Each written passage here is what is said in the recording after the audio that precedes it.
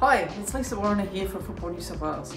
I'm looking forward to celebrating the 100th anniversary of women's football in Australia.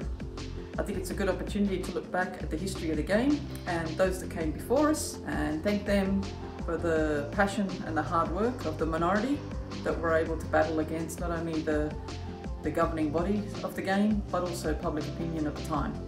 They were able to see the potential of growth that women's football had. We need to be grateful for the opportunities that have been given to us and try to make the most of them.